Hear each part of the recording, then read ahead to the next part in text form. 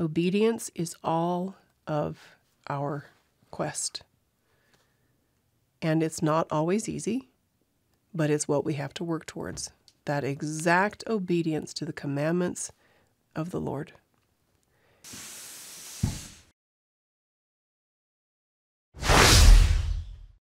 Welcome to Come Follow Me. Today we're going to talk about the Doctrine and Covenants, section 102 through 105.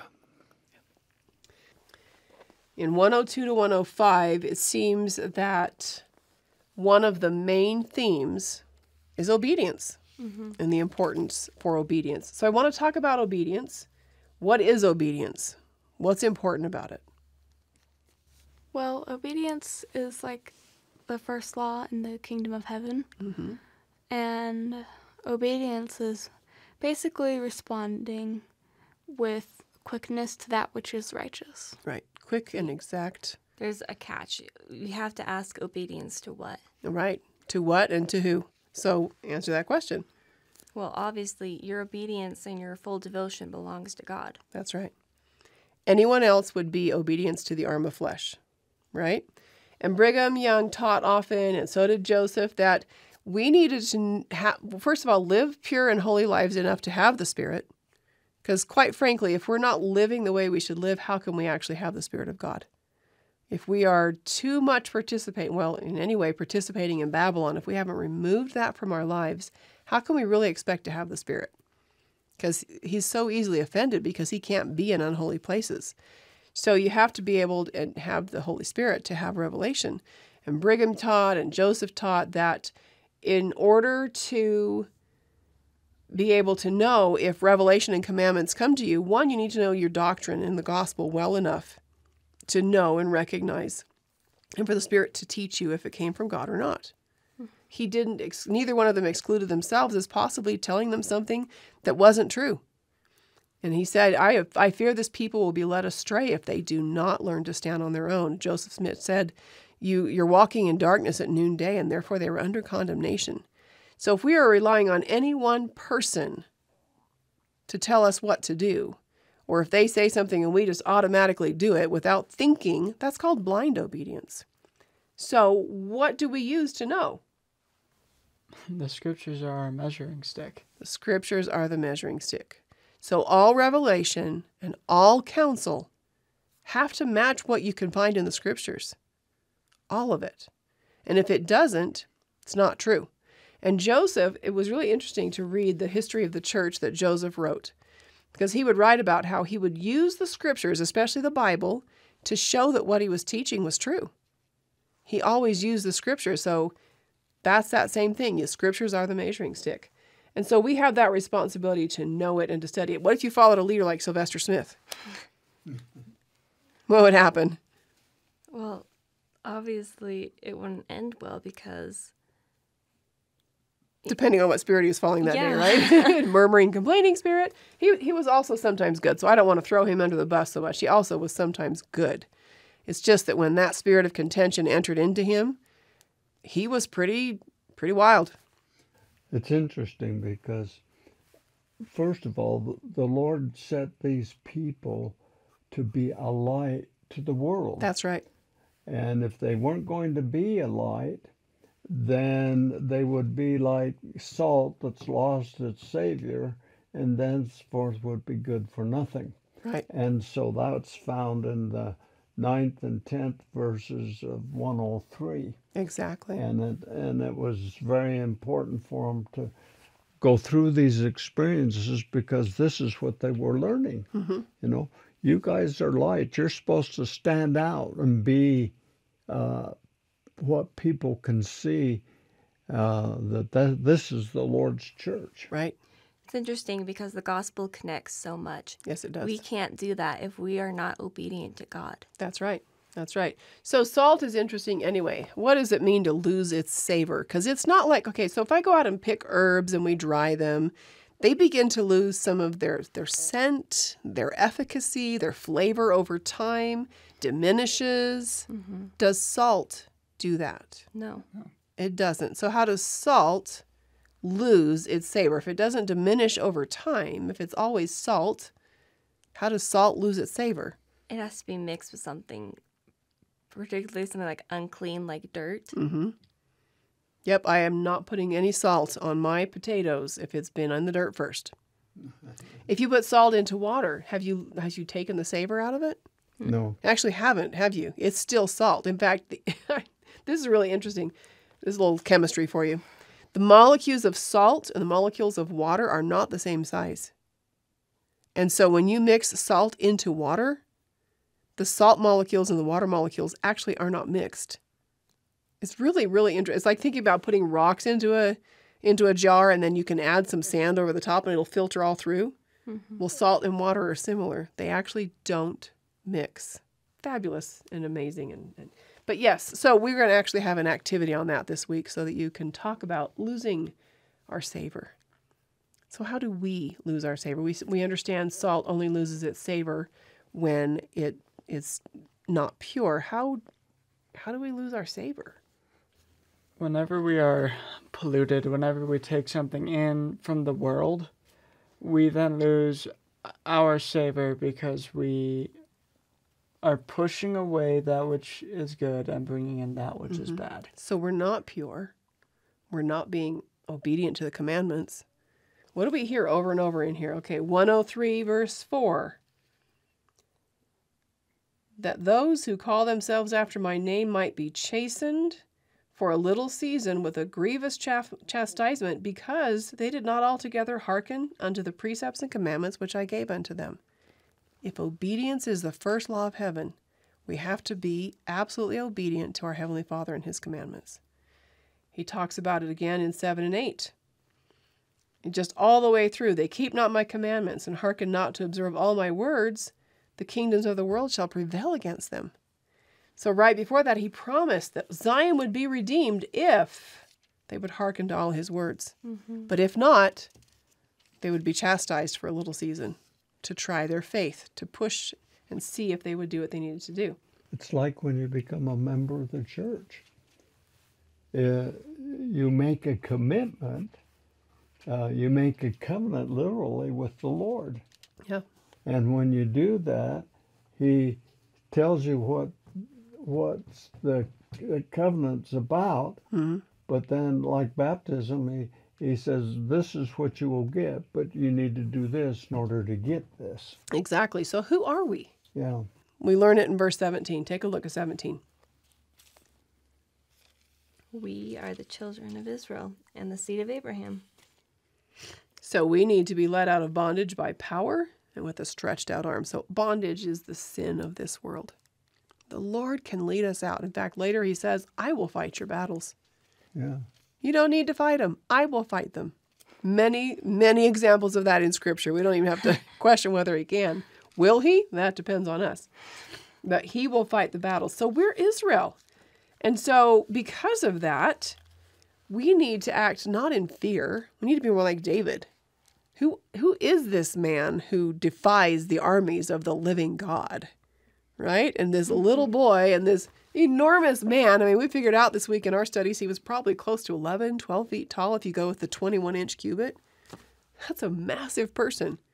Mm-hmm. Why wasn't David afraid? Because he knew who he was. He knew who his God was.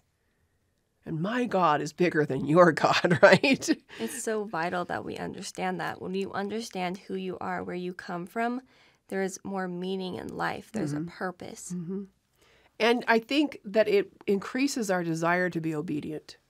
Because if we know who we are and we know who our God is and we understand the promises that he's made, and we are diligent and faithful and humble, there's a formula for it. You find it all over the place.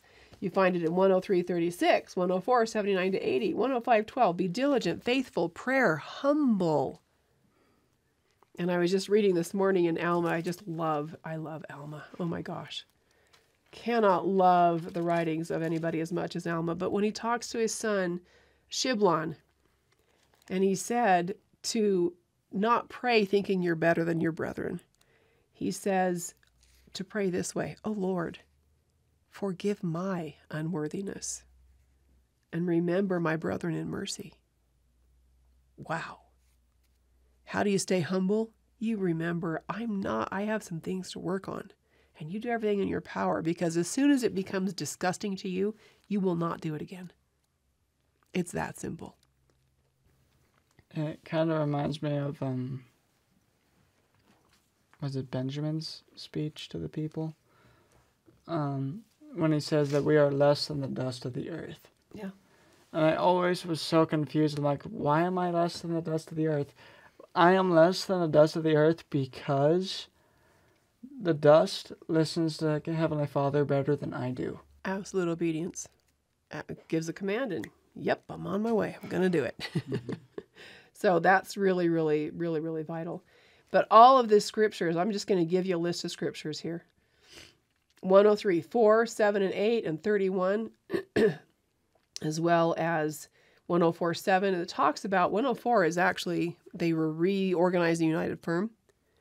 And he said, because there are some who are not doing what they're supposed to do. So it was to protect the innocent because of the unrighteousness of the disobedient.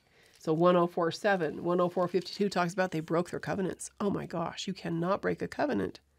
You can't. They made a covenant, they have to live it. 105, again, 2 through 6, that really lays out the fact that they had not been obedient to the Lord's commandments, and especially the brethren in the East. So you've got the people in Missouri not being as obedient as they ought to be, kind of bragging a little bit, people going without being prepared.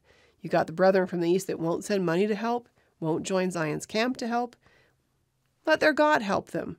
Okay, now that's different than saying the Lord will fight your battle, isn't it? We do everything in our power first. First. So all these disobedience, 105, 9, and 10, it's a consequence of disobedience. 105, 17, he tells them why.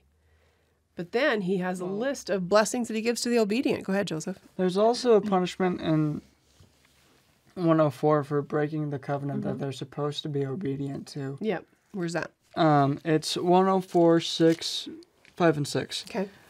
And he tells them that because they broke the covenant, or those that did, would be trodden down. They would be in almost like cast out from among them. It's like the salt under our feet, huh? And the reason he gives to that is because you have done this, he says, I'm doing this because I will not be mocked. No, Well, he will not. we have to remember there's consequences for our actions. This section 104 also brings out the fact that when we are disobedient, we bring a curse upon ourselves. Exactly. So we'll put this probably in the comments or we'll put it into the blog, but there's blessings to the obedient. There's cursings to the disobedient. There is a formula for how to be obedient and a solution. Here's the Lord's solution. Let's just close with that and then our memorization scripture for the week. 105, 23 to 25. He tells them to be faithful, prayerful, humble. Reveal not the things that I've revealed unto you until it is wisdom. That's that bragging. Eventually it's all going to be ours and you're going to be out of here. And oh my goodness, I would be mad too if my neighbor told me that. And we wonder why they had problems in Missouri. Neither boast of faith nor of mighty works, but carefully gather together as much in one region as can be consistently with the feelings of the people. And I will give unto you favor and grace in their eyes, that you may rest in peace and safety while you are seeking for judgment and redress. They did have some of that, but eventually they just were not obedient enough. And 38 to 40 in that same chapter, he says, sue for peace. Live in peace with your neighbors. You don't need to be arguing and fighting. If you're living the commandments, the Lord blesses you no matter what, right? So really what we're talking about is the need to live the laws of God. And so this week we've selected 105 verse 5, because what are we trying to do? We're trying to build up Zion. How do we have to do it? Will you read it for us this week, Miranda? I don't think we ever have you read the memorization scripture. 105 verse 5. I think this one's really important to remember. And Zion cannot be built up unless it is by the principles of the law of the celestial kingdom. Otherwise, I cannot receive her unto myself. Okay. That really just says it all. What are we trying to do? Who are we? What does it need? We have to live according to celestial law. We're Zion, or we're trying to be Zion. So were they. I don't want any of our discussion to make it look like these were bad people. And when Joseph was in Nauvoo, he said, these are the best people. He loved the people. They loved him. Obedience is all of our quest. And it's not always easy, but it's what we have to work towards. That exact obedience to the commandments of the Lord. And if we can get ourselves to that point, we will be able to go back and redeem Zion. It hasn't happened yet. But when we get to that point, we will go redeem Zion again. So each of us has that task to become a Zion person, to become a Zion family, to become a Zion community, so that Zion can be built up and the Lord can gather together that righteous remnant who are to go to Missouri and build Zion. All right, we are going to close out our day with a song that they sang in Zion Camp. And since we have several of us sick, you might have noticed Catherine's not with us today, too sick to be on camera.